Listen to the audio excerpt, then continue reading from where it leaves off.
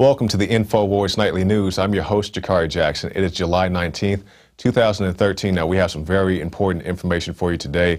We have a revisit of the Boston bombing. This is going to be some very hard-hitting information. So if you're confused about the Boston bombing, if you don't know all the details, well, I can't go over all the details in the time I have, but the best I can into the abilities of myself and the crew, we'll give you a nice, thorough breakdown so you can see the falsification that is going on in this scandal. So let's go straight to it. Top story headline: Dzhokhar Tsarnaev throat wound. Another government lie bites the dust. This by Kurt Nimmo.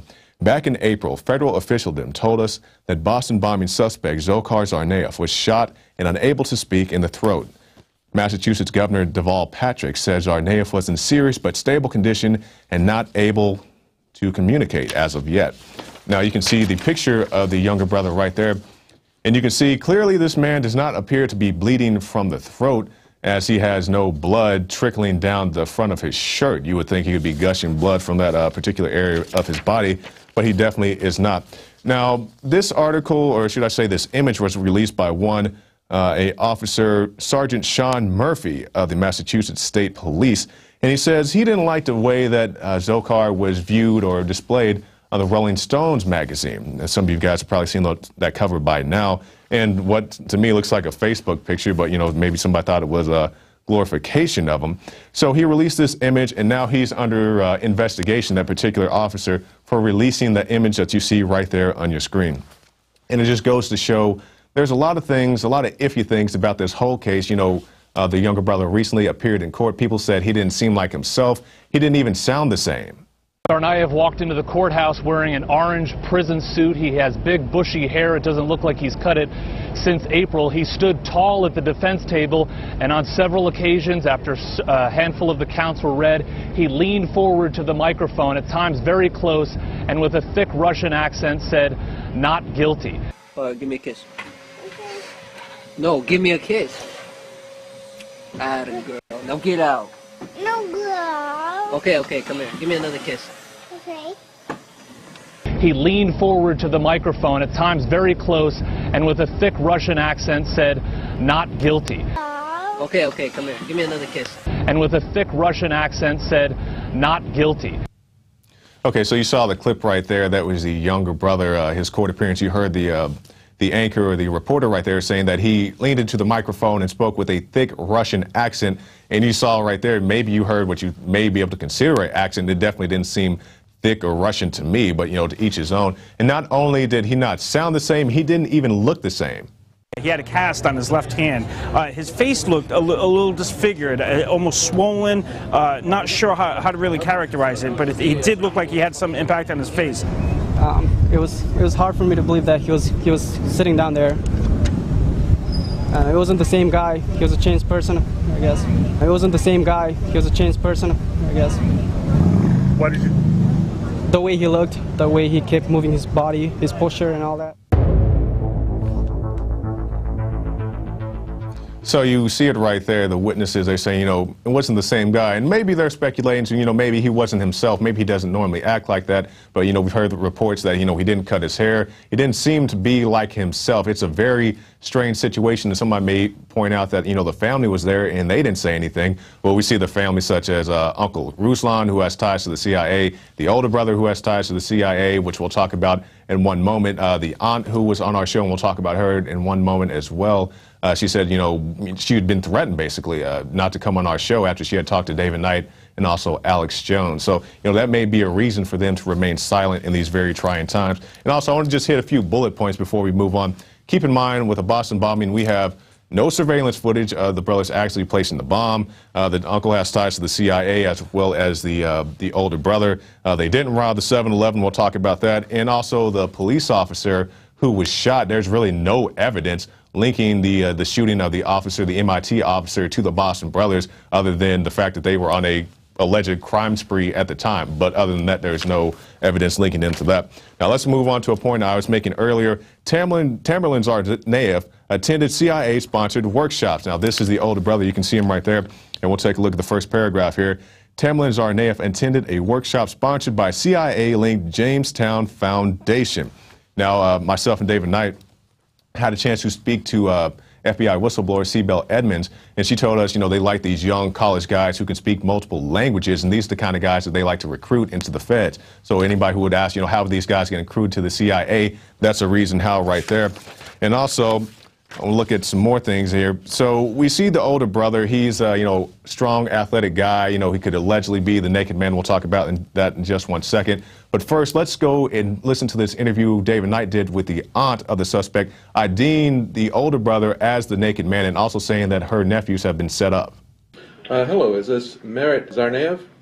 Yes, speaking. Hi, my name is David Knight. I'm with Infowars.com. It's Alex Jones's operation. Have you heard of us? Yes, I've heard of you. Yes. And we would very much like to do an interview with you. Would that be possible? Since I have seen the material that you presented for the public before about these bombings, even before the names of our boys were put out there, I was following you, from the very beginning.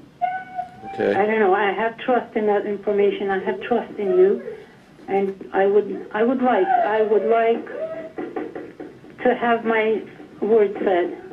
Good. Especially in the part when the guy that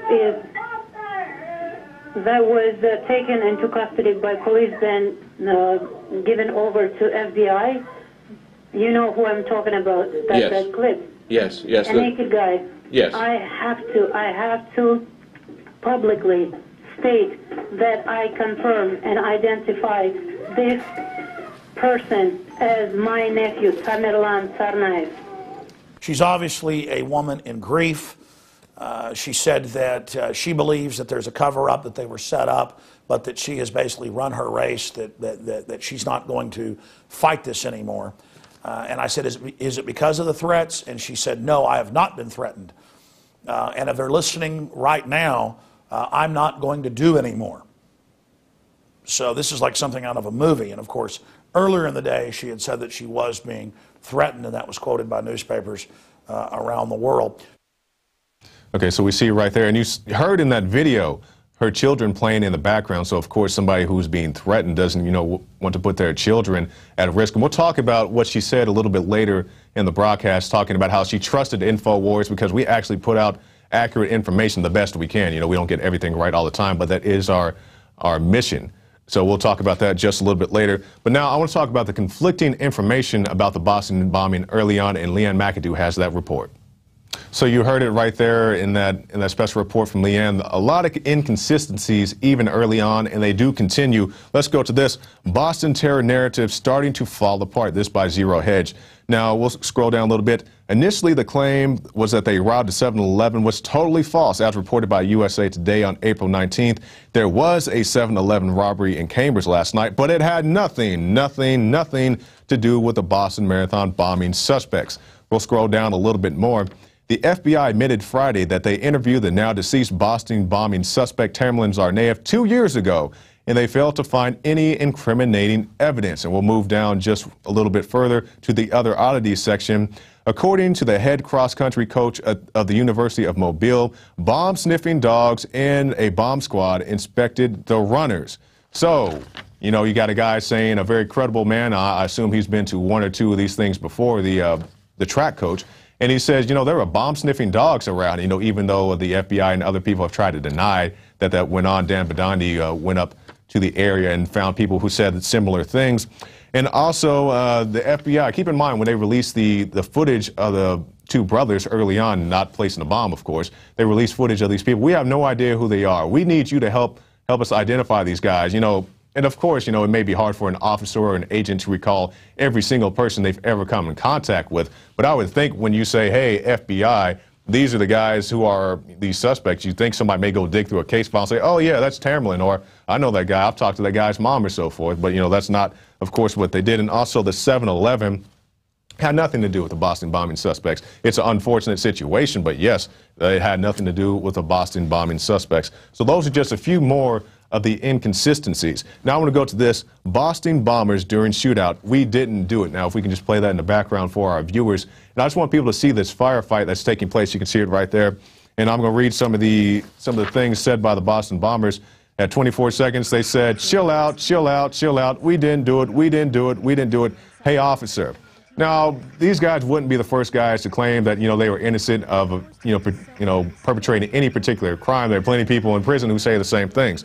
So you'd say, well, why would you say this about these particular gentlemen if they're saying that they didn't commit the crime? Well, let's go to this, our next article. Eyewitnesses. Dzhokhar Tsarnaev did not shoot Boston cop.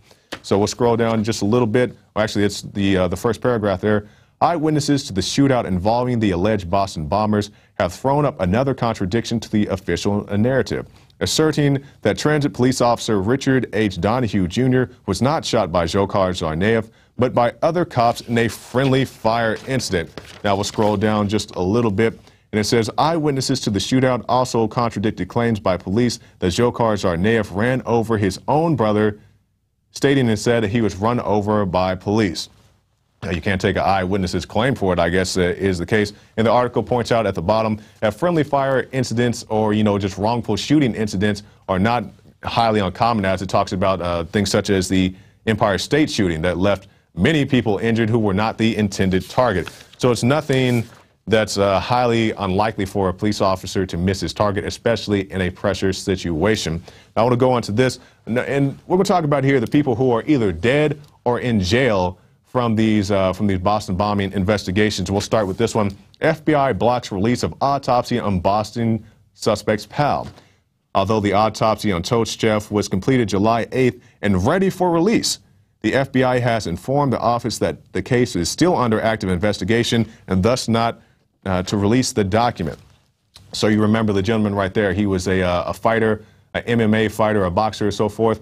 And, he comes in contact, or should I say the FBI comes in contact with him and another gentleman. They send him down. They, hey, we got to talk about these Boston bombing suspects. They say, okay.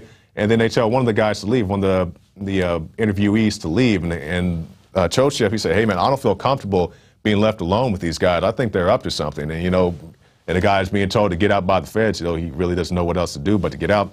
So anyway, Mr. Tochev is left alone with the FBI agents. And then the story came out that he lunged at the FBI agents with a knife. Then he had a stick. Then he threw some pixie dust at them. But regardless, it ended up he really didn't have anything in his hands, and it really can't be proved that he lunged or attacked these agents at all. But yet he's dead, and the world moves on. Nobody cares about this man is dead without any real information that he committed any type of crime. He just happened to be associated to the Boston bombers, the alleged Boston bombers. Let me emphasize that. I don't convict in public opinion like many other news agencies do. And don't forget the two accomplices, or the alleged accomplices of the younger brother, or the multiple accomplices, I should say, of the younger brother who ended up in jail over a similar incident. Now let's go to this. The feds just aren't satisfied with killing other people. They just may happen to end up dead themselves. 2 FBI agents involved in Dzhokhar Tsarnaev's arrest fall out of helicopter and die. 2 members of the FBI's elite counterterrorism unit died Friday while practicing how to quickly drop from a helicopter to a ship using a rope. Skip down a little bit. Last month, the team was involved in the arrest of Dzhokhar Tsarnaev, a suspect in the Boston Marathon bombing. Now, this reminds me of what happened to one Mr. Terrence Yankee in Oklahoma City. He was a first responder. Maybe he saw some things that he wasn't supposed to see. So he drove out to the sticks, slit his wrist, being anemic, walked a couple miles, hopped over a fence, and then shot himself in the head at a very unusual angle. And I see the same thing with these gentlemen. Accidents do happen. Of course, those things do happen. But these FBI agents end up dead. So it's a very unfortunate situation. Now we'll jump to that. That's on your screen right there. We'll talk about the attacks on Alex Jones, and this one is by Salon. Conspiracy theories. Dzhokhar was framed. Now we'll go to the first paragraph to the lower half. Conspiracy theories pushed by conspiracy broadcaster Alex Jones and others who think Tsarnaev is a patsy to cover up the fact that the real masterminds of the bombings was the U.S. government. Now, I'm not pointing any fingers at any one particular person, but I do think it's very suspicious that that bomb drills happened that same day as the Boston bombing. You have bomb-sniffing dogs who, for some reason, can't smell a bomb that's right over there. Very fishy to me. And also, FBI agents are ending up dead. They're refusing to release footage of them placing the bomb, refusing to release the autopsy documents about Mr. Tochev. But, you're crazy if you dare look at people who have committed such atrocities, such as the 1993 World Trade Center bombing. You can go look that up for yourself. That was in the New York Times that the patsy was told to make a real bomb by the FBI that then detonated. Let's move to this. Alex Jones downplays connection to Boston bomber. He could be a listener, said Alex Jones, and just like the aunt said, yes, they do like to watch the show, listen to the show. We'll scroll down a little bit. Jones said the bombing was one of a number of plots hatched by the FBI, like I just said, the 1993 World Trade Center bombing. He also claimed that Dzhokhar Tsarnaev's throat wound would have been inflicted by the authorities, calling it that special throat surgery they did. So they don't like when you point out the obvious that this man did. He climbs out the boat without a gun. They don't find a gun in the boat, even though they originally claimed that Mr. Tsarnaev had shot himself in the throat somehow, even though he climbs out with a clean T-shirt. Doesn't make any sense to me. And we'll move on to this. Police believe Tsarnaev brothers killed officer for his gun. Police now think they have the answer. Investigators now believe that Officer Collier was killed because the two Boston bombing suspects wanted to take his gun. Officer Sean Collier was shot in the head execution style while sitting in his patrol car, his patrol unit. And this article does not point out any incriminating evidence that actually points to the two alleged bombers. It just points out the simple fact that Mr. Collier was shot in the back of the head during the alleged crime spree of the two perpetrators. And that section right there is just some of the inconsistencies and the things wrong with the official story. People want to believe the official story as their bread and butter, but you're taking it from an agency such as the FBI, who does things such as the 1993 World Trade Center bombing. Can't stress that enough, because it shows that these people are not without fault. They're not without blood on their hands, not without sins in their stable.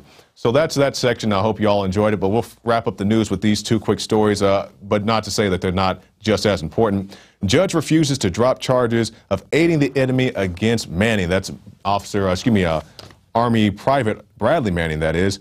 And it says that he aided the enemy, the military judge ruled Thursday morning, leaving open the possibility of life in prison for the admitted source of a major intelligence leak.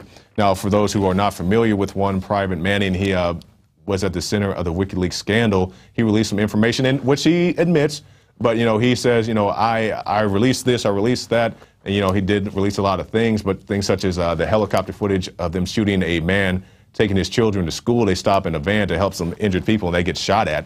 And things such as that, you can't have the American public knowing about that. So he released some things, but I don't think he was intentionally aiding and abetting the enemy, even though the judge apparently doesn't care too much about that. He just wants to see him nailed to the wall. So just like we say, justice for Snowden, justice for Kokesh, I want some justice for Mr. Bradley Manning, and justice means not spending the rest of his life in prison. Now, speaking of a person who may end up spending the rest of their natural life in prison, we have this. Zimmerman trial turns spotlight on another Florida self-defense case. Now, this is one. Marissa Alexander, 32, an African-American woman, was sentenced to a mandatory 20 years in prison for firing a warning shot into the wall of her home in 2010 to end a violent argument with her abusive husband. We'll move on. Under the Stand Your Ground law, people fearing for their lives can use deadly force without having to retreat from confrontation, even when it is possible. Alexander, a slightly built woman, said her husband, Rico Gray, was moving toward her threateningly, and then she fired into the kitchen wall. He had previously been convicted on domestic violence charges for attacking her. Keep that in mind. And also, Gray's two children were at home in the living room. Prosecutors allege that the shot endangered Gray and the children. Well, the shot may endanger Gray himself, the alleged perpetrator in this, but the children, it's a soft, sticky situation where, I definitely care for the well-being of the children. But what about the woman? They didn't say the children were hit by this. It didn't say that the children were grazed by this. So, somebody firing a warning shot against somebody who's been convicted for violent crimes, and that gets 20 years. But lo and behold, something like the Trayvon Martin case, regardless of how you feel about that, a man shoots somebody dead, and now he's walking free and easy. And for the record, I don't believe George Zimmerman was guilty of murder. I believe murder has to be premeditated, preconceived, with malice aforethought. I think he could have been convicted of something like manslaughter, which could easily carry a 20-year sentence as well. But, you know, people want, you know, we got to kill George Zimmerman. You could easily convicted him of manslaughter, in my personal opinion. So that's it for the news segment. But don't fret, the nightly news is not over yet. We have two power-packed interviews, one with Miss Dr. Katherine Albrecht. She's been talking to us about spy chips, as well as a major victory in the city of San Antonio, so you don't want to miss that. And also, Gigi Hernandez is going to be talking to a witness in the Michael Hastings incident, whatever you want to call it. It's hard to call it a out-and-out murder. We don't have such sufficient evidence for that, but I definitely think there was some foul play involved. You know, people's engines just don't fly down the street and so forth. So stay tuned for that. But first, go to the Infowars shop and pick up State of Mind. It's our new documentary produced by Free Mind Films. We're the exclusive carrier right now. You can get it in DVD and Blu-ray for $5 extra. It's a great video. You can watch it on PrisonPlanet.tv if you have a subscription. But if you don't have a subscription to PrisonPlanet.tv, go and pick one up right now. You can get a 15-day free trial. It's great stuff on there. You get the Alex Jones radio show, you get the nightly news, which you're watching right now. You get the rants, the movies. State of Mind is on there in the movie section. So stay tuned and watch all that. And we'll be back right after this with Dr. Katherine Albrecht.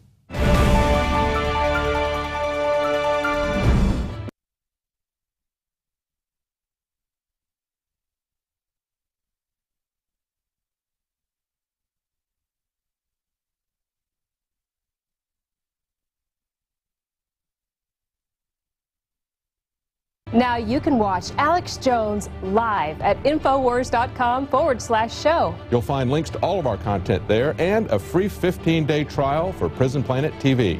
You can also browse the network, the Infowars Nightly News, and over 60 movies and documentaries all together in one place. You can watch the Alex Jones radio show live as it happened. So check it out, Infowars.com/show.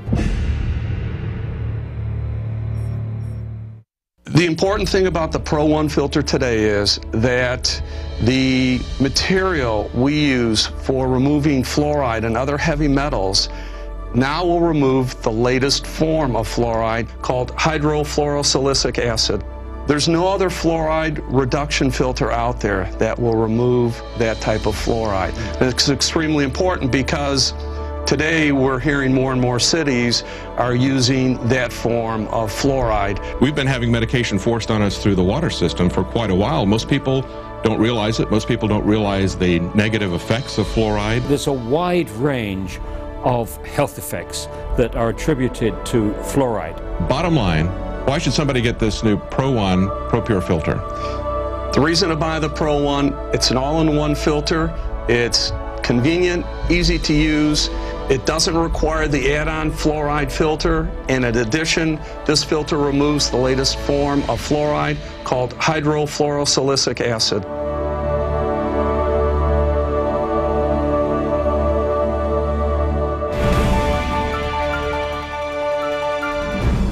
And welcome back.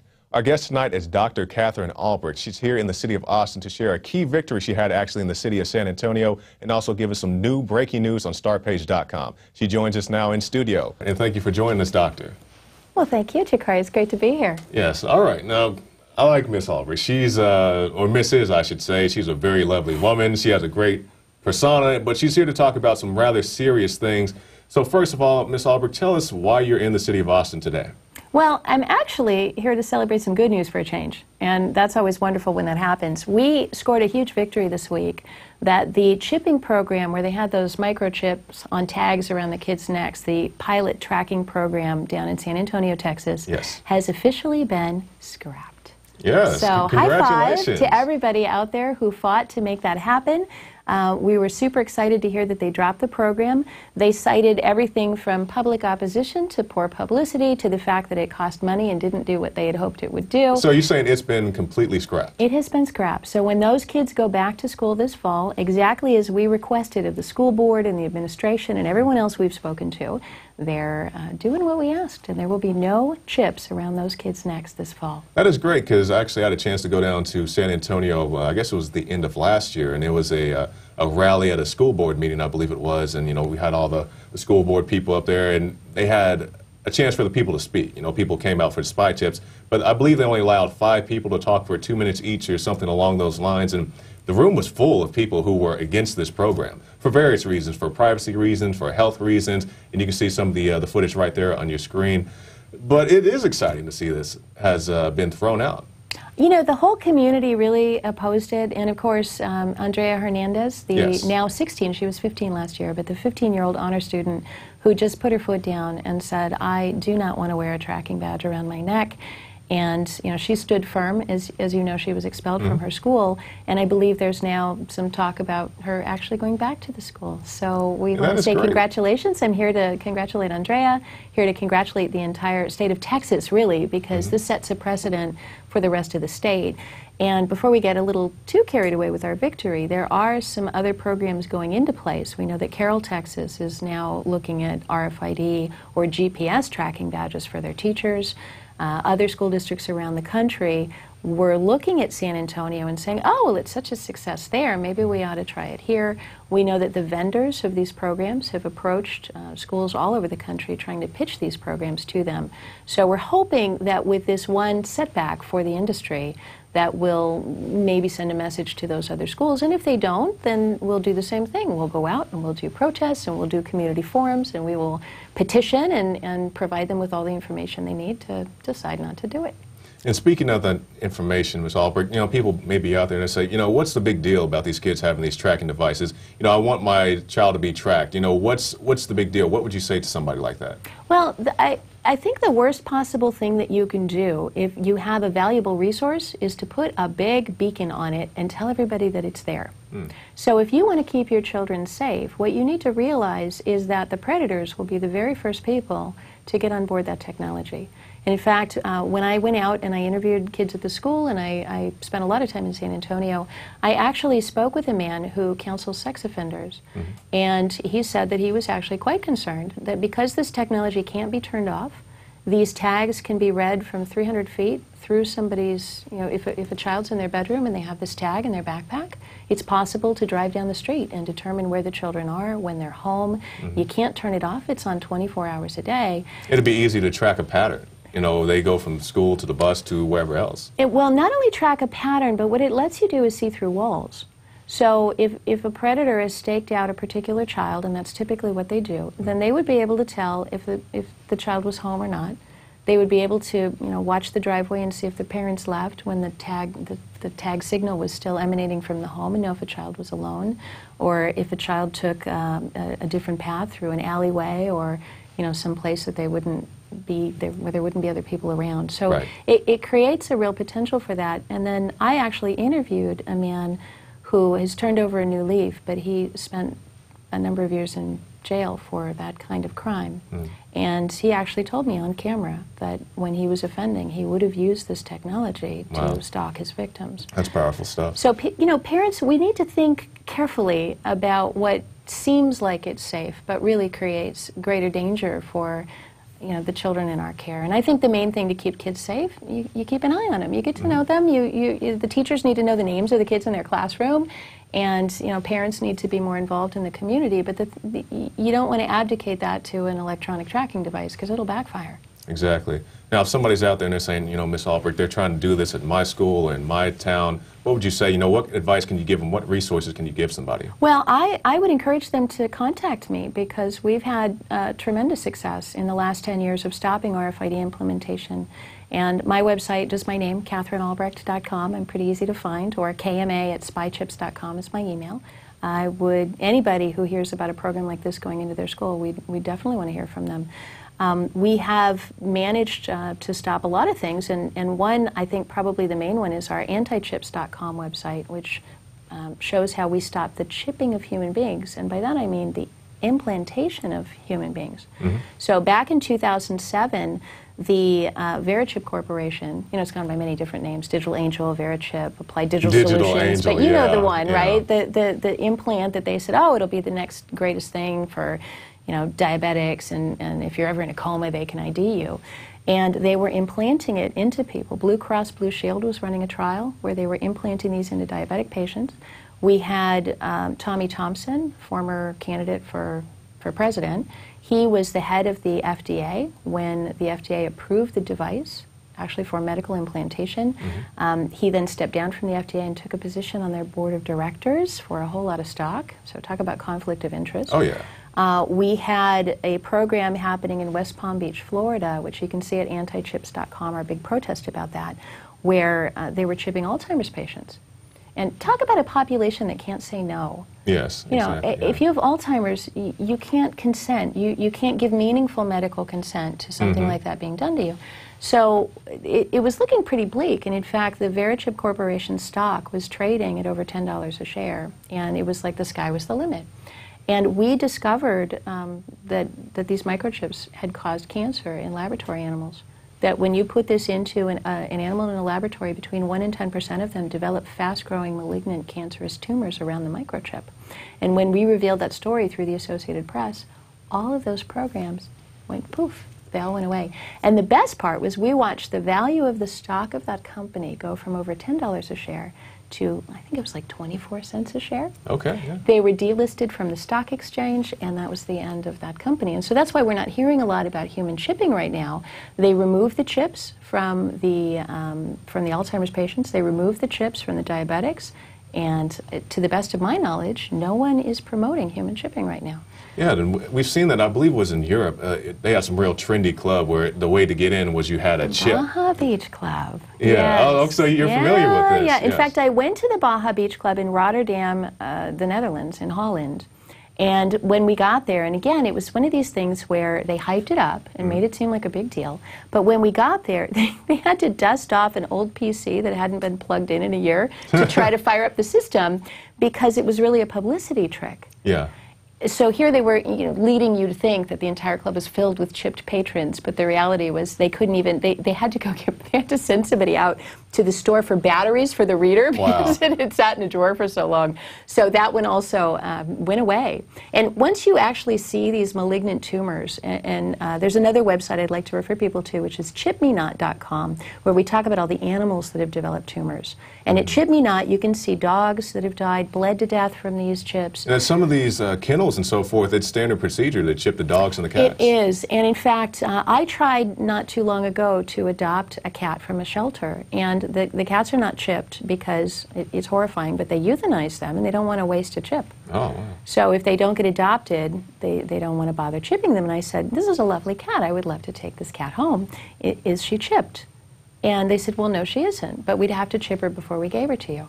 And I said, well, I don't want a chipped cat, but I'd like to adopt this cat. And if I don't adopt it, the cat's going to die. I said, would you rather this cat die than me get a cat without a chip? And the woman looked me right in the eye and she said, yes. Wow. And I went, okay. They have procedures. So the agenda is not about saving animals. The agenda is about, here's the rules, and follow the rules, and we want to implement this technology, and we want people to accept it, whether they want to or not. And that's why, bringing it back again to why I'm here in Austin, I'm so excited that we've scored yet another victory on the chipping of the kids in San Antonio, because it really is, people stand up, you get the information about it, this is dangerous, and all the downsides of it, and when people stand up, I'll tell you, these guys wilt. They wilt under pressure. Yeah, they want to be bullies. They don't want to get in a real toe-to-toe fight. Because they don't have any courage. I mean, anybody who'd want to do that to children. You know, I look at what they did to Andrea. They expelled her from her school. They persecuted her. They made her go to a separate lunch line. Yeah. I mean, how much worse could it get? They didn't let her vote for homecoming queen. And she couldn't rent library books and get football tickets and so forth. It was completely ridiculous. It is. And you think about a 15-year-old girl, I mean, high school, your school and your friends are your life. They didn't care. They wanted her out of there. So, you know, and they didn't care how much she suffered. So it's her day in the sun. It is her victory. We're very, very proud of what she's done. And I want to say, anybody else want to do this? Bring it on, because I think we've got the public really opposed to this. All right. Now, I know you have other news, and we'll get to that in just one second, but you brought up the human chip, and not just wearing a RFID tag, but having the chip in your skin. I know you're a deeply religious, spiritual person. What are your thoughts about that on the religious aspect? My goodness. The whole direction that all of this, I think, is going has a dark component to it. And whether you're a Christian, Muslim, Jew, whatever religion you are, when you think about where technology is going, I think you do get the sense of what Alex frequently refers to as like the total enslavement of humanity. And that's got a dark aspect to it, a spiritual aspect to it. And I don't think that that's accidental. I think that these technologies, the drones in our skies, the satellites watching us, the NSA surveilling all of our online activities, and everything right down to the smartphone that's tracking where you go and who your contacts are, all of that, I think, is really putting a noose around all of our necks that at some point it's going to be pulled. And as a Christian, I've told this story many times. When I was a little girl, my grandmother told me about the last book of the Bible, Revelation, where there's a prophecy that talks about a time when all people, great and small, rich and poor, free and bond, or enslaved or imprisoned. My grandmother took me aside and told me that there would be a time when people would not be able to buy or sell without a number on their right hand or their forehead. And at that time, back in the 1970s, I had never seen a computer because the computers took up entire city blocks. They weren't little handheld devices. I'd never seen a credit card, believe it or not, because they weren't in use at that time in the 1970s. There was a thing called Diner's Card, but that was about it, and only, people we didn't know had them. I never knew anybody who had one. And even the cash registers, they weren't hooked up to the internet because there wasn't an internet. They weren't high-speed, ubiquitously networked computer systems like they are now. They were just a cash drawer with a calculator on the top, and you pushed a button and out. So for me, when my grandmother told me that you wouldn't be able to buy or sell without a number, I couldn't imagine how that would be possible. And of course, she's referring to the book of Revelation, which is the last book of the Bible. The easy way to remember where this is the last book of the Bible because it's about the end. And then you go to chapter 13, which is kind of an unlucky number, and then go to the very end of there. And verses 16 through 18 talk about a time when all people, great and small, rich and poor, free and bond, or imprisoned or enslaved, will be caused to have this mark on their right hand or their forehead. And without it, they won't be able to buy or sell. And to get the mark, they'll have to bow down and worship the political and religious power of that end time, which is truly the power of darkness. So, that's what we refer to as the beast of the end time. And the Bible is extremely clear that the people who take the mark will have two punishments. There's a physical punishment. They'll actually have a noisome and grievous sore. And the word noisome means festering and hideous. And I have to say, when I looked at the pictures of those those cancerous tumors around those microchips, which, by the way, you can see if you go to chipmenot.com and click on some of the rat and mouse story. I mean, that's horrifying. And so it says that a noisome and grievous sore is the physical outcome.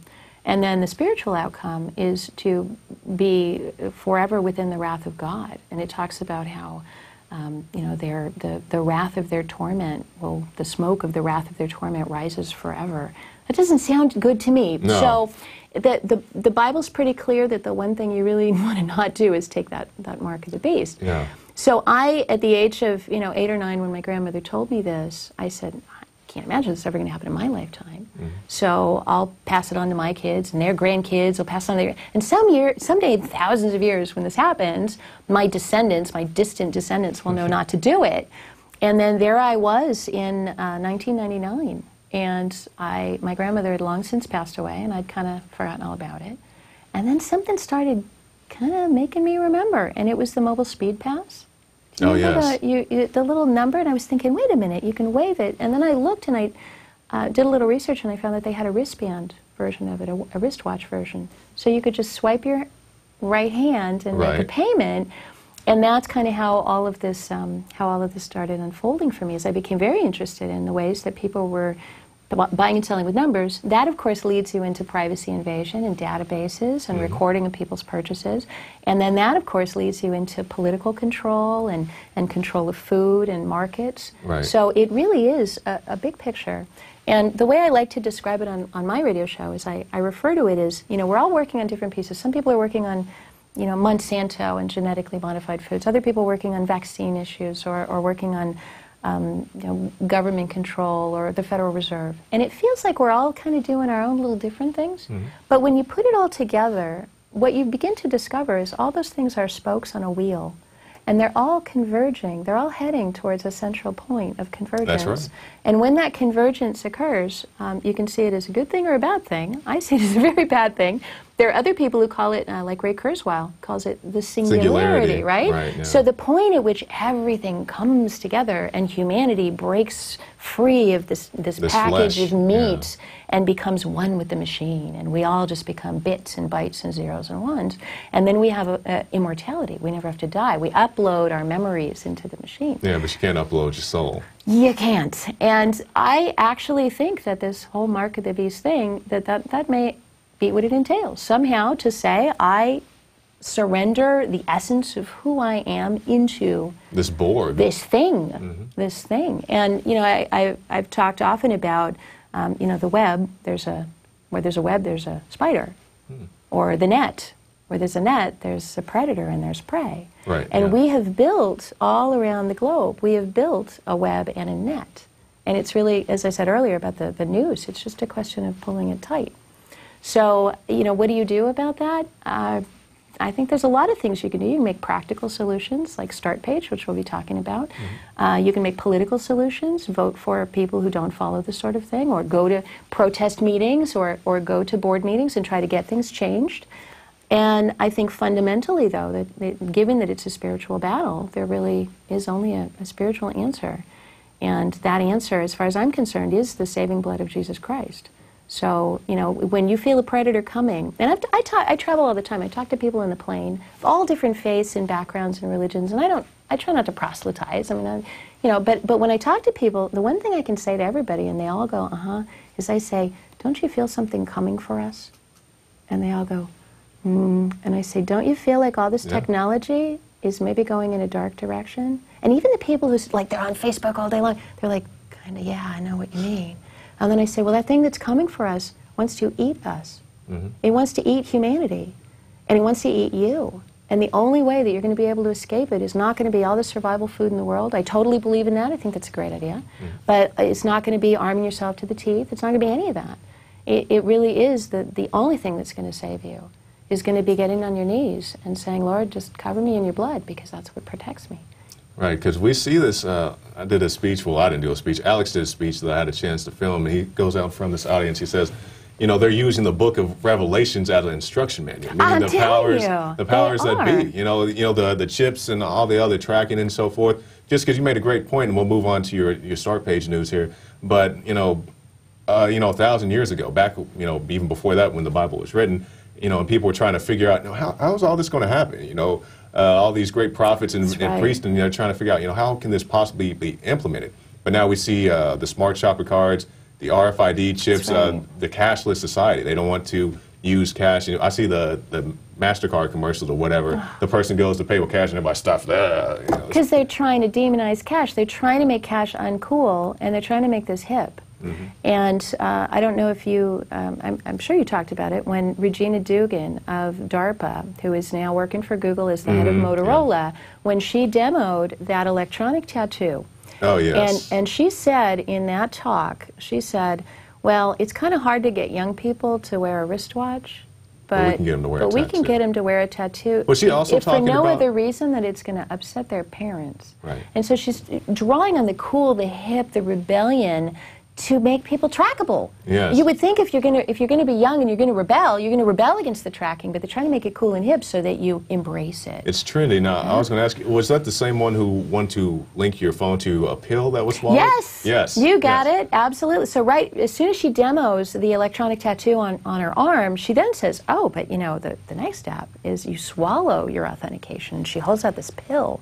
And I felt like I was looking at Jack and the Beanstalk, like, what? Yes. And you swallow the pill, and it goes through your body. It reacts with the acids in your stomach to create an electronic signal, an electrical Why would anybody impulse. do that? And the phrase that she said is, your arms become antennas and your hands become alligator clips. And everything you touch is basically interacting with this number. So you're not just transmitting a number with your phone. Your whole body, from your face to your hands, every piece of your flesh is transmitting this number. It's like the Matrix. Woo! It's crazy. That is crazy. Now, I know we've covered a lot of things, but we have some breaking news out of Start Page that you're debuting right here. Good news. I Infowars got to keep News. coming back to the good news, Jakari, because otherwise I get discouraged. All right. So our good news is today, breaking news, and this is the first place we've revealed this. Thank you. Is that Start Page and Ixquick, the world's most private search engines, have just implemented the most secure form of encryption technology available today.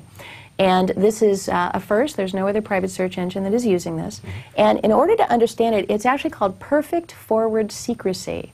And I thought you'd like that name. Okay. I thought you'd like that. So the way it works is since the TSA scandal broke and Edward Snowden, my hero. NSA. NSA. Yeah, TSA's got its own scandals. Their own scandals to worry about. Yeah, since the NSA scandal broke and Ed Snowden revealed to us how much, it's kind of like a vacuum cleaner over there at the NSA. They're just scarfing up all our information.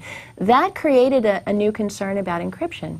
So the way encryption works is if I'm going to send a message to you, I encrypt the message, you decrypt the message, and everybody in between just sees gobbledygook except for you and me.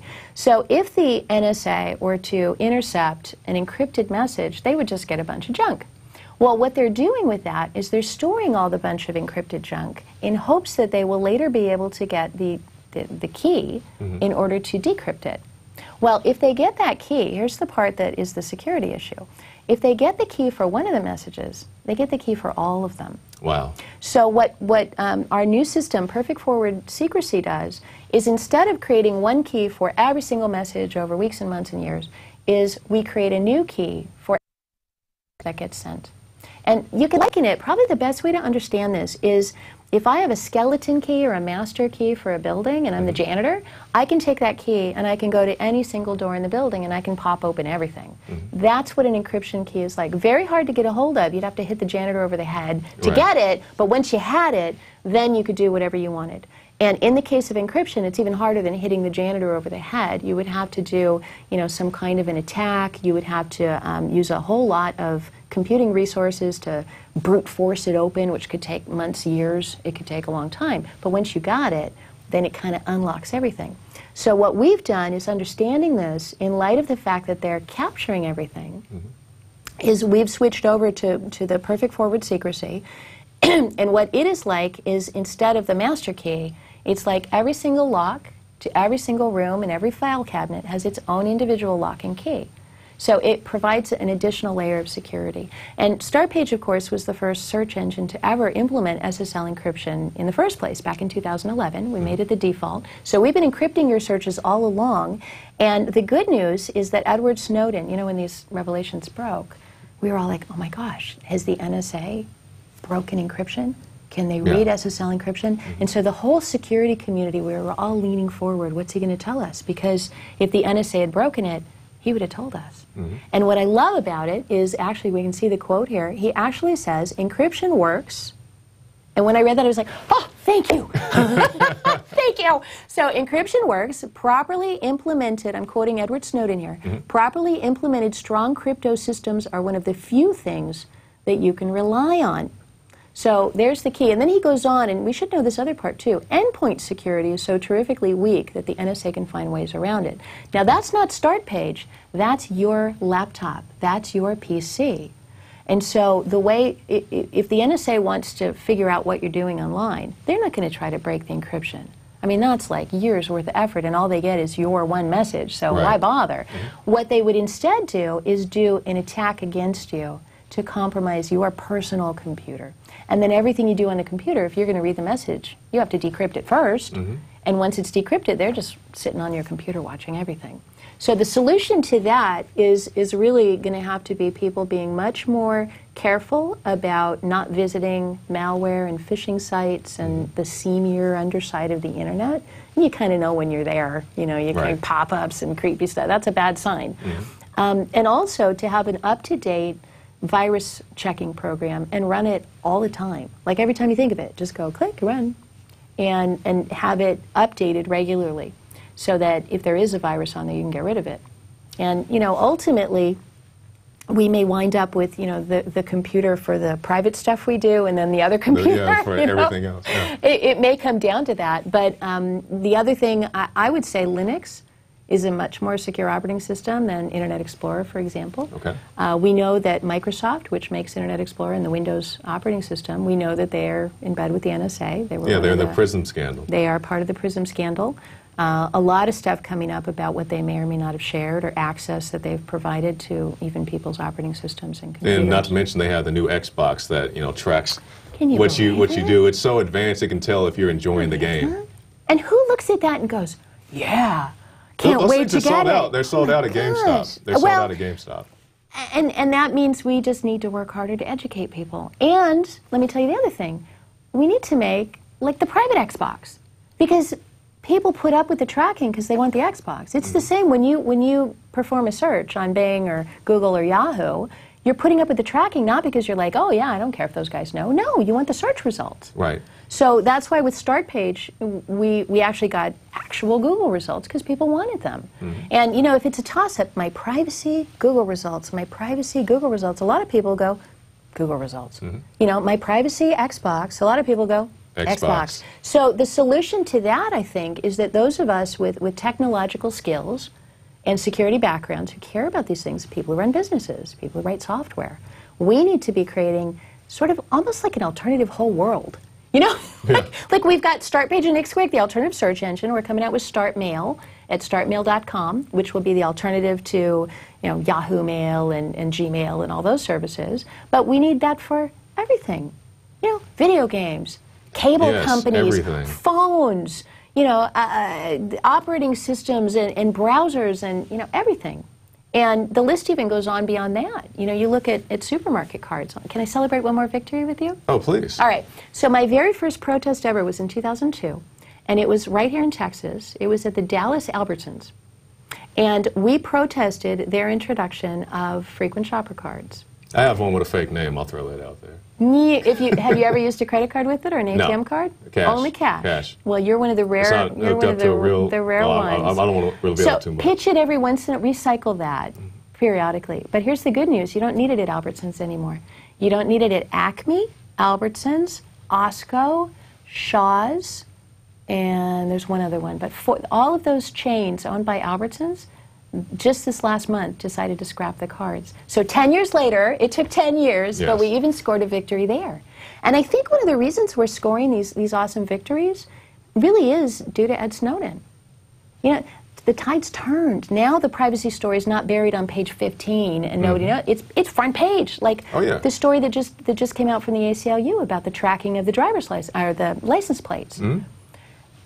I could have talked about that 2 years ago and it would have been, you know, nobody would have even noticed. Right. But now it was the front page story on USA Today. And there's another big story out of Colorado. They now license, or they're considering licensing bounty hunters to go shoot drones. I don't think they're going to do too well, but you know, it got to the point where people are interested in talking about these things. The climate, it's like everybody now is kind of waking up and smelling the coffee that's been brewing all around us for the last 10 years. And I'm actually optimistic. I've been doing this since 1999. I've been at this for 14 years.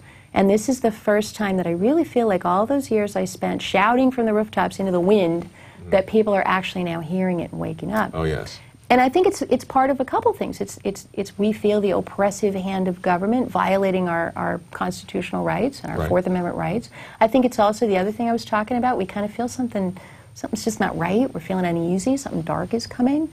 I think it's also we're feeling empowered because we've got these tools. So it really is going to be, I think, you know, an informational arms race that we're going to have to use these awesome tools at our disposal that let all of the viewing audience see this conversation. Yes. We have the First Amendment right to have this conversation. Both of us get to go home tonight and not be worried about a black sedan disappearing us or assassinating us because we dared to speak out. So while we still have our First Amendment liberties of the press and speech, and while we still have the tools through which to organize and speak, this is the moment. And I think it's going to be a brief blip in history. I think that this moment is not going to last very long. And we have to take advantage of it. Because what's coming next, and of course you know this better than anyone because you're here with Infowars, and Alex gets this, and probably more than anybody, is they are putting the pieces in place to shut down the internet. To shut down our travel, to shut down our ability to gather and speak to one another. And all those little pieces are marching into place. So during this period right now, every single person hearing this interview has the ability to pick up the phone and call 50 other people all over the country and say, pull up this browser, go watch this interview. Mm-hmm. And in 5 or 10 years, you may not have that ability. So now's the time. Now is the time. And I encourage people, watch this show every day. Listen to what Alex has to say. Yeah, listen to her. Tune into my she has radio some good show. things to say. No, really. There are people out there who are telling you the truth and telling you what to look for. And I don't know how much longer we'll be able to do it. That's exactly right. Now, Ms. Albrecht, we're about to the end of our interview. So if you give us our final thoughts, if you can look in that camera right there, and just tell us what they need to know about Katherine Albrecht and what they need to know about the security and privacy of our nation. Terrific. So my website is kmashow.com, or just my name, KatherineAlbrecht.com. If you are using the internet, and that's pretty much everybody out there, you should be using startpage.com as your browser. You can make it your home page. We've done a special video showing you how to do that. You can also add it to your browser, so it's in the upper right-hand corner, the little pull-down menu up there, so you can always have it available. And I think the key thing, pull out of Yahoo, Google, Bing, all the big services, all the PRISM services, find alternatives, and just keep staying informed. All right. Yeah. Dr. Katherine Albrecht, thank you so much for coming in. We definitely appreciate you. And I believe you do have some other things scheduled for this evening. I do. I'm excited. I'm going to Brave New Books in Austin on Guadalupe Parkway, right across from the UT Austin campus, to celebrate. We've got a big party planned tonight. Andrea Hernandez is going to be there, and we're going to be singing for She's a Jolly Good Fellow at the end of that tracking program. So lots of fun tonight. And I hope the folks in Austin are able to turn out and join us. All right. Thank you, Doctor. Thank you, Jakari. Now, Ms. Albrecht also has a short tutorial that's going to show you how to set up Startpage as your home page, and also how to set up the Startpage browser icon. So stay tuned. Right after this break, she's going to break down all that information for you, and after that, stay tuned for Gigi Arnetta in her interview with a Michael Hastings witness. Now you can watch the Infowars Nightly News streaming live as it happens for free. Check it out at Infowars.com/show.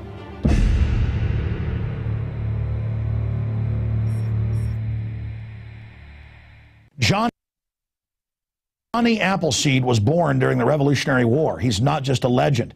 And in more than 5 states, he introduced apples that had not even been grown in the colonies. Later, the seeds from plants he planted and cultivated, and some of the varieties he developed, spread across the United States. And it was Johnny Appleseed teaching the colonists and then the new Americans, after we won independence, the love of planting fruit trees that introduced that idea to North America.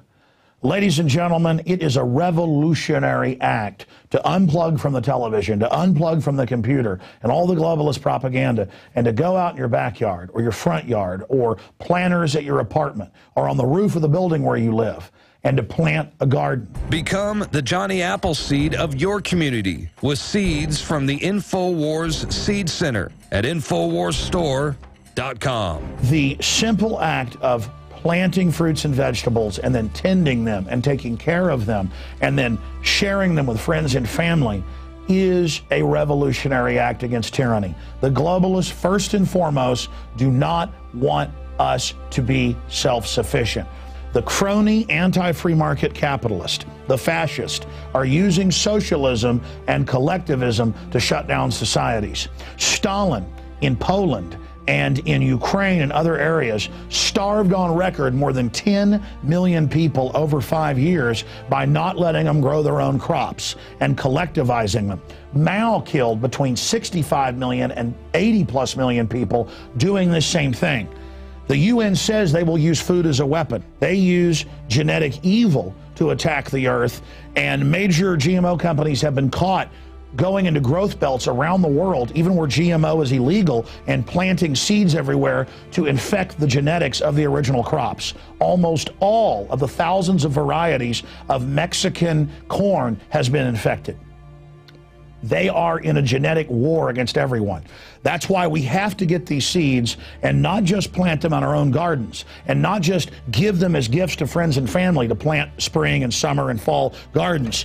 I'm calling on you to go out into the green belts, to go out into the areas and plant secret gardens. No, not of marijuana, but of the hundreds and hundreds of incredible high-quality vegetables and herbs and fruit plants that are here. Lemons and oranges, the list goes on and on. They will grow, plum trees, grape trees, they will grow almost everywhere in the U.S. We can literally, not just buying these products from InfoWarsStore.com, but from wherever you get them. This aggressive program literally just came to me one morning when I woke up about 4 a.m. realizing that we've got to counter their genetic war against us with original, real crops developed over eons on this planet. We have the lowest prices. We bought it in the biggest bulk that some of these companies have ever seen to ship this directly to you from the InfoWars Command Center. We stand for life. We stand for liberty. We stand for self-sufficiency. Go to InfoWarsStore.com, click on the Seed Center, and as of taping this, we have the 7 top respected brands. We intend to continue to do research and find other companies, other specialties, other varieties to really take action. The Infowars Store Seed Center has the largest online selection of heirloom, non-GMO seeds. Check out these products from our newest supplier, Heirloom Organics. The Medicine Garden for a natural remedy. The Tea Garden that contains every important tea herb you can grow. Fruit Lovers with 12 varieties. And the Tobacco Pack, additive and pesticide free. Join the gardening revolution today at InfoWarsStore.com. This is a revolutionary action we're asking you to take. Plant seeds everywhere today. Nurture them, bring them to fruit, and pass on the knowledge to others. Become human again. Discover your roots in the soil. And remember, the revolution against tyranny is growing.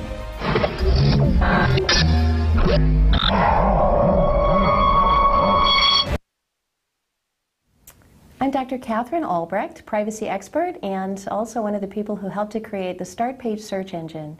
In light of everything we've learned about the NSA and all the spying they've been doing on all of our web searches, it's more important now than ever to begin switching away from Yahoo or Bing or Google, whatever search engine you might be using that's spying on you, and instead switch to the world's most private search engine, StartPage.com. So I'm going to talk to you today about how to add StartPage to your browser and how to make it your home page so you can get more Start Page and less Big Brother. Here we go. So if you're like most people, when you turn on your browser, whether it's Firefox, Internet Explorer, or Safari, you're probably looking at a screen that looks a lot like this. Google is set as the home page on most people's browsers, and we can change that. So let me tell you how you do it. First thing you want to do is from your Google window, go ahead and type in Start Page. Doesn't matter, upper or lower case, doesn't matter. We'll just type it in and hit Enter. And you see now that I've got the Start Page web search right there at the top, startpage.com. And now I'm on the Start Page homepage. But if I close the browser and reopen it, it's going to go back to Google. So let's see how I can switch so that when I first open my browser, the homepage is actually Start Page. So if you look underneath the search window, this is the search window just like Google. You can search right there. And underneath, see where it says Set as Homepage? Go ahead and click that. And what it's going to do is take you to this page, Get More Start Page, make Start Page your home page, so every time you open your browser, it defaults to Start Page.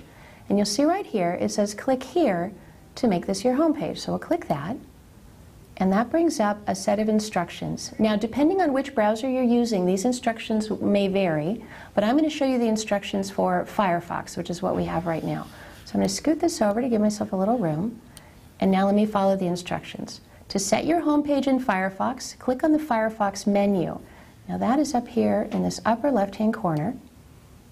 Now it says Select Preferences. We'll pick that.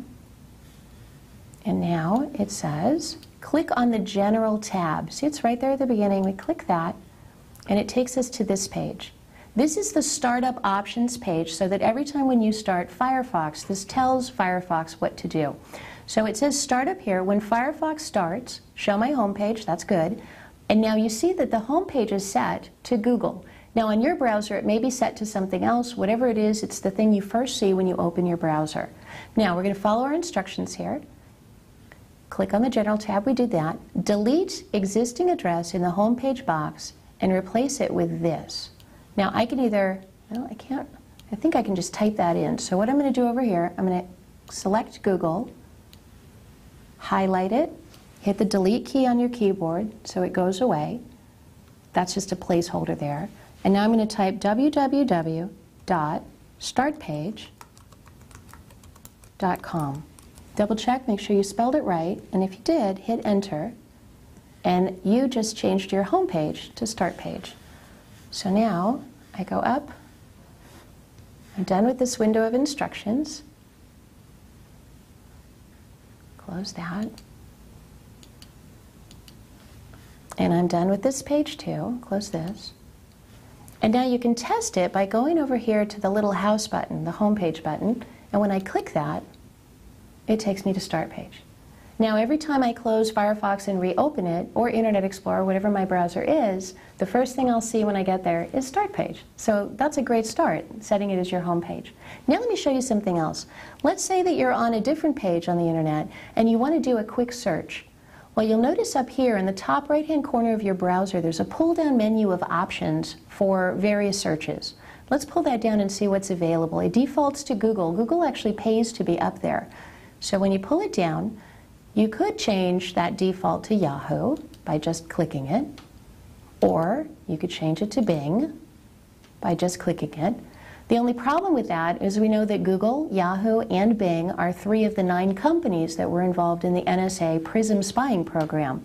So by searching through Bing, Yahoo, Google, any of those search engines, you're potentially sending a copy of your search and all the things that you look for, not only to that company which stores it, but also to the NSA. And if you're concerned about that for privacy reasons like I am, let's see how we can change it so that that's not the option up there. So I'm going to come down here again, right where I saw set as home page, but this time I'm going to do add to Firefox. And when I click that, it takes me to another page, Get More Start Page, add Start Page to your browser. This tells me how I can make it so that Start Page is one of those pull-down choices up there. Now I have 2 choices, HTTPS, that little S means secure or encrypted, or HTTP, which is not secure and not encrypted. And I strongly recommend that you go with the encrypted version. So we'll go ahead and click Install, and that pops up this little window, Add Start Page HTTPS, in other words, the secure encrypted connection, to the list of engines available in the search bar. And I do want to do that.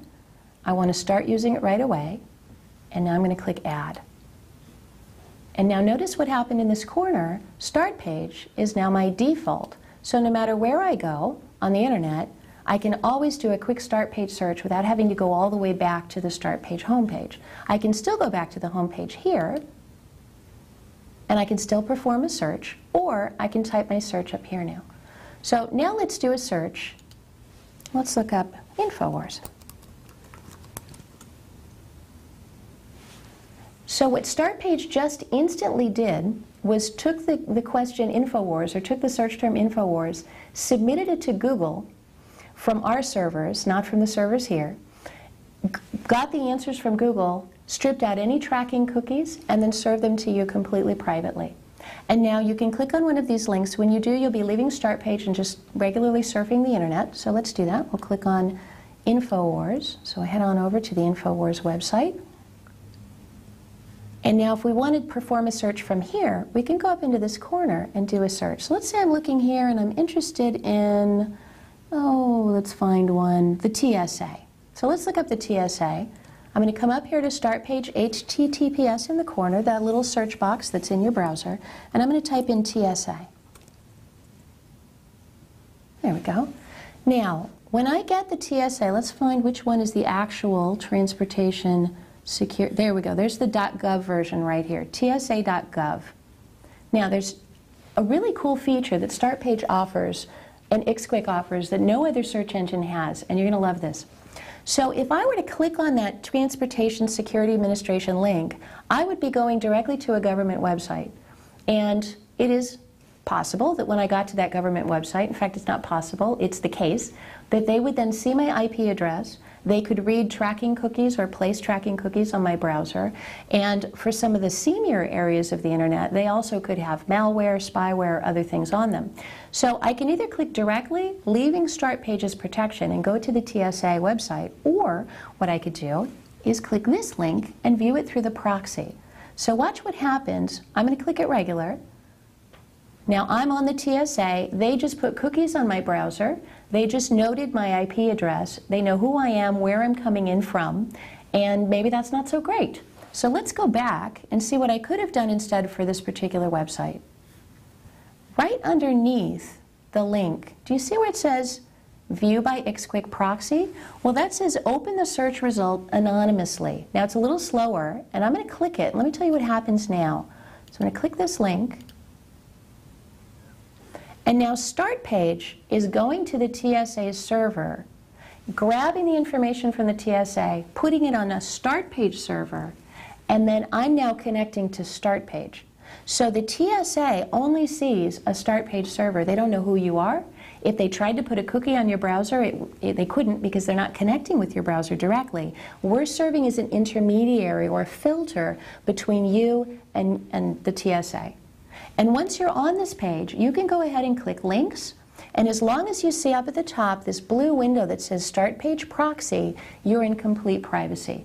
No one can see you. Your ISP itself, whether you have Verizon or Comcast or whatever company provides you with your internet service, normally they get a copy of all your browsing. They get to see every website you go to. But when you're searching through Start Page's proxy, even they don't see it. They just see an encrypted bunch of gobbledygook. So if you spend an hour on Start Page searching with the proxy, your ISP would not know where you went. The websites that you visit wouldn't know who you were or who had been on their website. You would pick up no tracking cookies, no malware or spyware. And at the end, when you then leave our website, all records of your visit would be deleted from our servers as well. So not only does Start Page let you search anonymously and privately, it even lets you view sensitive websites through a proxy so that even the websites don't see you. So let me just show you. On the TSA website, let's say I want to look at, About TSA. I can click here and notice Start Page is going over to the TSA and loading the page for you. So sometimes this will be a little bit slower because we've got to get all of their information. And if this is either Flash or JavaScript or something that actually wants to directly interact with your browser, we've determined that that's actually a potential security risk. So we block certain things. So I wouldn't use the proxy every day. I don't use it all the time. I only use it when there's something, for example, when I was searching for information about cancer. And I wanted to go to the National Institutes of Health website. I don't want to connect with them and mention cancer. The whole world's going to know that. So instead I used the Start Page proxy. I was able to load that information privately and view it, and then when I was done to know that no record had been made of my search. All right, so we're viewing the TSA page through Start Page's proxy. TSA doesn't see us, and Start Page makes no record of my having been here. My ISP can't see it. No one can eavesdrop on the connection. So if someone were maybe a hacker, a Wi-Fi hacker, you're in a coffee shop and they try to access the stream to see what you're doing, they wouldn't be able to see anything but encrypted gobbledygook. So now I'm going to go back up here, click my home page link, and I'm right back to Start Page. Ready to search in complete and total privacy. So this is why we call StartPage.com the world's most private search engine.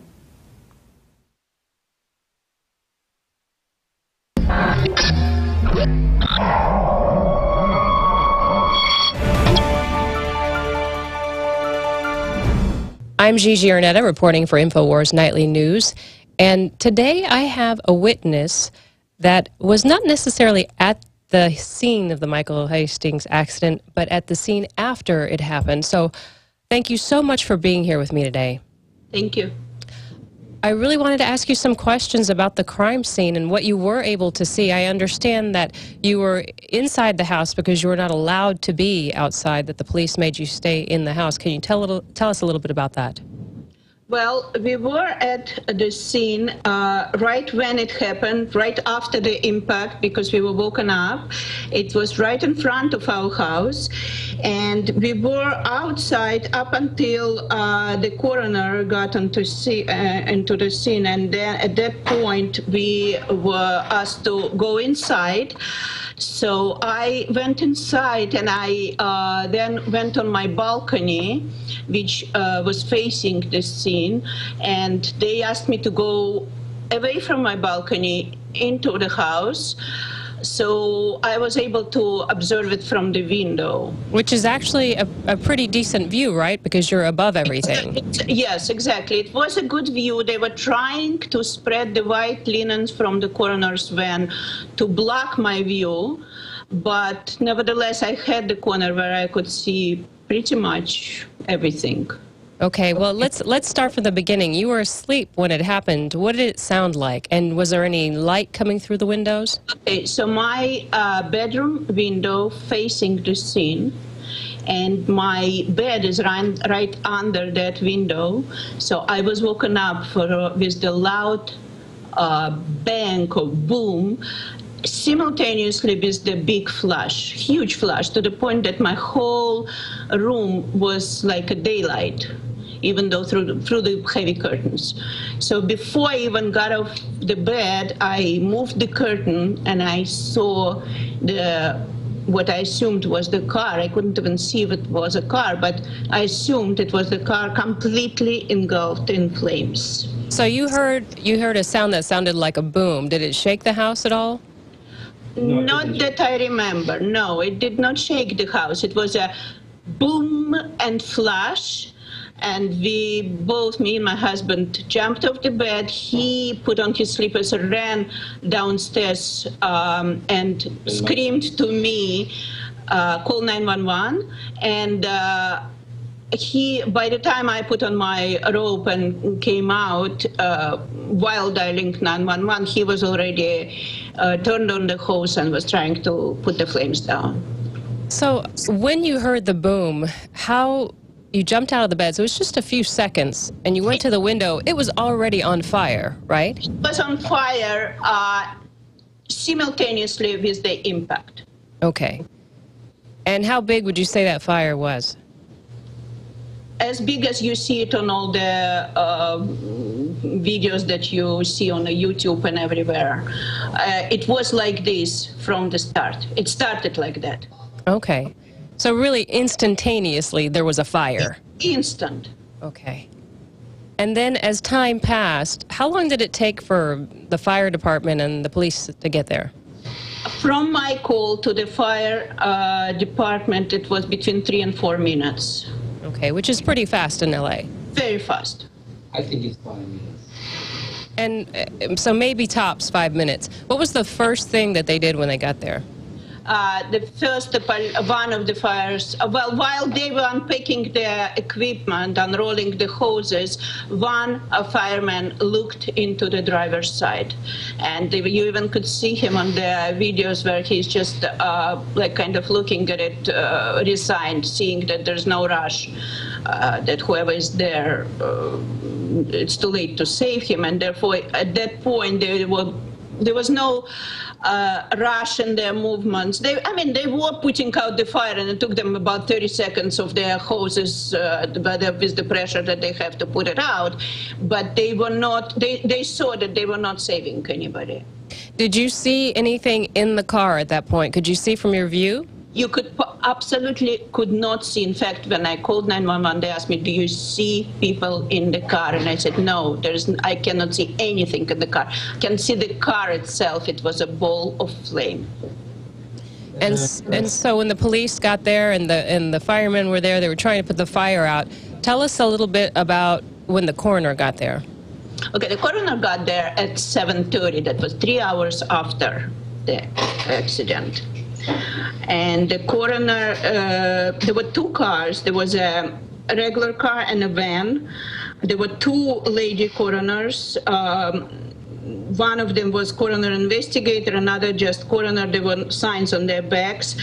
One Korean, I assumed, Oriental, and one Latino. And they were like slight ladies, so I was just thinking, my God, how are they gonna go ahead with this task? Right. And at that point, there was a fire department on the scene, but not the one that put out the fire. It was another fire department that had equipment to cut the cars with the jaws of life and chains and all kind of stuff like that. And what they did was they first cut out, I think they had their generator with them. They plugged in the electric tools. They cut out the car. I think whatever was left of the front bumper and the back and the all side panel of from the driver's side. Then they chained the front of the car to the palm tree, the back of the car to the fire truck. Right. They backed the fire truck to unfold the car like accordion. Mm-hmm. And then they got to get him out. So 2 firemen got him out. And at that point, the coroners took over the body. Okay, so back to getting the jaws of life out. You said they had to basically saw into the car. When the fire was finally put out, and I'm guessing they got it completely out before they started to... No. Okay, so 4:30 is 4:30 is the accident. The car, 5 minutes later, they're on the scene. The fire's put out within 30 seconds. So by 4:35, the fire was out. Now we're talking coroner on the scene at 7:30, 3 hours later. The body was in the car without any fire for 3 hours. For these 3 hours, a bunch of police cars and the detective and the supervisor of the police were all around the block, measuring, taping, taking pictures, taking videos. There was a separate photographer from the police, designated by the police photographer, taking all kinds of pictures from all kinds of angles. There was a detective who was not in a police uniform there, supervising the whole thing. There was a supervisor of the police force in the police uniform supervising the policemen. So it was, for 3 hours they were working on it before they even touched the body. Now, when you were looking at this whole scene, there was a lot of debris. I know I saw it in the videos. How far would you say the debris went? Did it reach from Melrose down to Clinton, which is the next little block, or further? Absolutely, till Clinton. In fact, the transmission was at the corner of Clinton. Did that strike you strange that it went that far? Not at that point, but looking back, absolutely. Yeah, it was pretty far. Two people.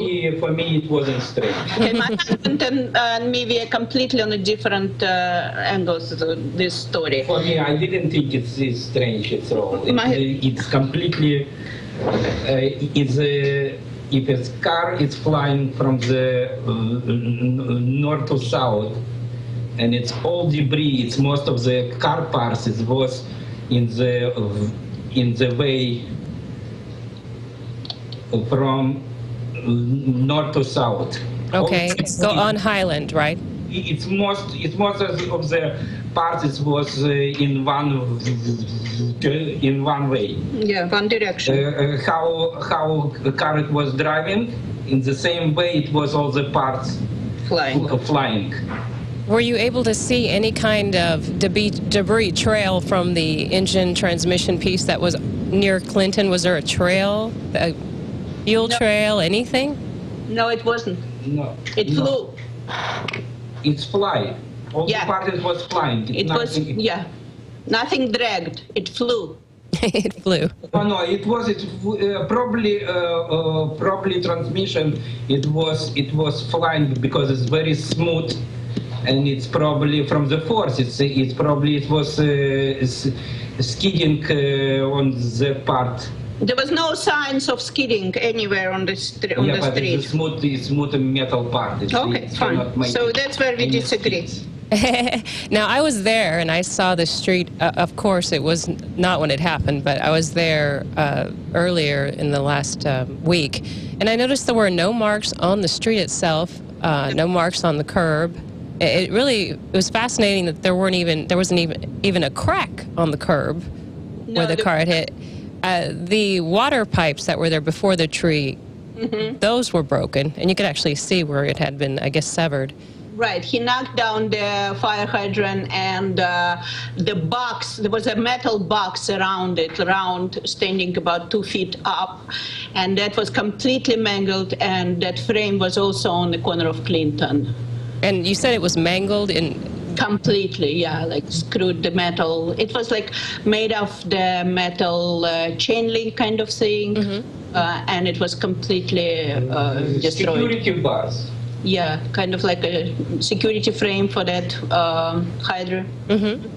So that was completely also bent all in all places, just completely out of shape. Now, some of the footage that's there from that night shows the car and the front end of the car. Some of it is already, well, it looks like it's missing, and this is before they put, obviously it's on fire, so before they put the sheet and everything over it. Did you see anything in the front of the car?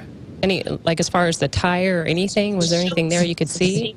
Okay, so what shows missing, that's actually, I did not leave the scene, so if you think that somebody took something away from the scene, no. Okay. That's how it was bent in. Okay, so everything that's there is there? It's there, yes. Okay. Nobody took any parts of nobody, cut the piece of the car and put it away. I was there from the minute it happened to the minute they towed the car away. Okay, so when they actually got the jaws of life out, they saw it in the door on the left side where the driver's side is, but they didn't do anything else to the other side, and they pulled it apart basically with the fire truck. They basically cut it apart, put it apart. All the pictures were taken by police before that. And then they got Hastings out of the car. Tell us a little bit about that. Okay, so so when I tell about that, I just have to preface it with the fact that they were trying their best not to let me see it. Right. So whatever I did see could have been, kind of like, it was hard to see. Right. What I saw, I expected after that fire to see basically a body in pieces and completely black. And what I saw is the full body, this completely black face, completely burnt face, up to the, let's say, shoulders. But from shoulders down, I saw the whole body, which was completely intact, not burned in any way. I didn't know who it was. But when I saw it, I told my daughter it's a white guy, about 25 to 30, I told her. It's a white young guy. And I'm still like doubting, like, could I see it? But I'm thinking, how possibly could I know that it's a white guy and he's 25 to 30 if I did not see the completely white arms, not burned in any way, not touched. And from what I saw, he was wearing something like a T-shirt. And what I saw, the gray color, but it could have been gray from smoke. I don't know what it started as. And as far as I could see, it was cut off sleeves, because I saw full white arms. I even paid attention that it was, like, I thought to myself, my God, in California, the guy is so white, so not tan. But now I'm thinking it's a dead body. Right. Yeah. And it was 7-ish when all this happened, right? It was 7:20 to 7:40. So you have pretty good daylight at that point. Yeah, it's a completely light. Okay. And so they put him on the grass. They spread the white sheet on the grass, and they put him flat on his back. And the coroners went around doing whatever they were doing. I could not see. They were kneeling in front of him or like squatting in front of him, two coroner ladies. And then one of them pulled him by the arm to lift him on the side, to roll him on the side, and checked something in the back, what I assume is back pocket of his pants, to see for ID. Okay. So I clearly saw, not only was the skin not burned, it was completely intact. You could have moved the body by the arms. But they found his ID, I guess, in his pocket? Did they find it? I don't know. Okay. I saw the movement of the body being rolled on the side, being pulled by one of the arms, and one of the coroners going into the back of his lower part of the body. So I would assume it looked to me like a back pocket of the were they looking for ID? That's my assumption. Right, right. All right, well, I just want to thank you so much for allowing us to talk to you. Absolutely. And God bless you. Thank you. Thank you. And that was a witness from the Michael Hastings scene. So there's a lot to think about there. I'm Gigi Ernetta with the Infowars Nightly News.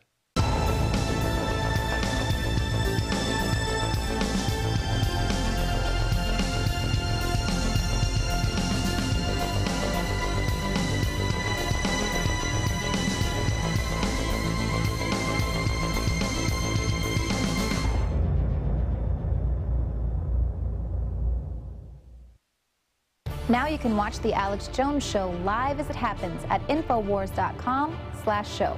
You'll find links to all of our content there and a free 15-day trial for Prison Planet TV. More than 60 movies and documentaries all in one place at Infowars.com/show.